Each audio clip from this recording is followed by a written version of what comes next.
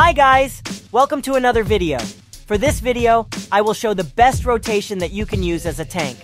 I know solo queue is very hard, because you will be teaming up with random players that you don't know their playstyle, or if they are serious winning the game. But in this video, I will show the easy tank rotation I use whenever I go solo rank. This will surely help you win games, because I use this rotation all the time, and it works most of the time. So without further ado, let's start. Welcome to Mobile Legends!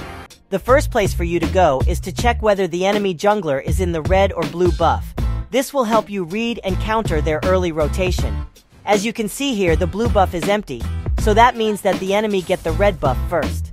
I wanted to go to their red buff to get a vision, but the Litha Wanderer is in the bottom, so I just helped my team get it. The normal rotation of jungler is if they go to red buff first, the next thing they do is get the blue buff and gank to the bottom lane.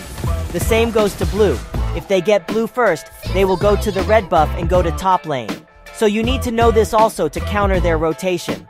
After the second wave of the minions, you need to go to where you know the enemy will go. So in this match I know they will target the bottom lane because they get the red buff first. I made a little error here. I'm a bit late to come in bottom, but I did counter it and help my team. There I got out, and it's good my team got 3 kills here. So we won the first team fight. After that, in 2 minutes the turtle will spawn. So you need to position first before them. You need to help and zone the enemy, especially their jungler. The Alucard did not force to get the turtle, so it's an easy objective for us. But I will show you another example to get the first turtle. In this match, the enemy jungler is Kimmy. She is trying to get the turtle, but I stun her as soon as she will use the retribution. And we got the turtle, then we force a fight, and easily we won.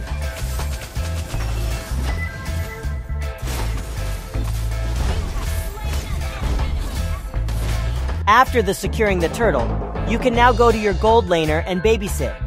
Gold laners are very important, especially if it is a marksman.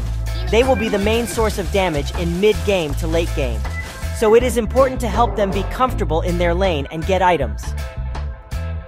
So here we did force a team fight because the enemy engaged.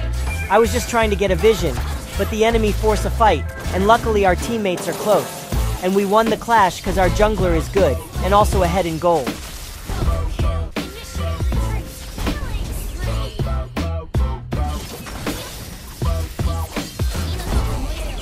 Before the next turtle, you can stay on your gold lane to provide vision and help. But when the next turtle is up, you will need to have again the better position. So in this, Alucard did get the turtle. My ultimate is a little late, and my position is not very good. But the good thing here is we won this clash.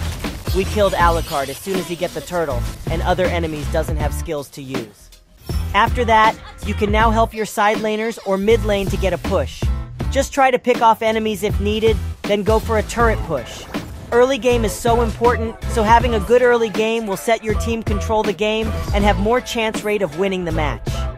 In mid game, you can focus now on going for a team fight. But be careful and use the bush to provide invisibility and to make surprise attacks. Just go for a fight that you know your team has the advantage. After every pickoff, your team needs to get an objective. It is very important to stay ahead of the match and to always be in control of the match.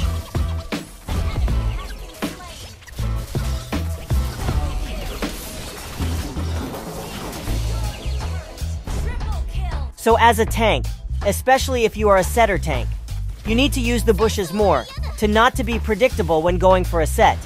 Use the bush to get a good position and land an ultimate set. Another tip is to always watch the map so that you are aware of the things going on. Provide vision, and always pick off the right target when having a team fight. If you want a team fight, you can now end the game if your team can. Or if not, focus first on getting the Lord and then try to end the game as soon as possible. So that is my basic tank rotation that you can use to rank up. You can use this on any rank. I hope this will help you improve and win more games. Thank you and see you on my next video.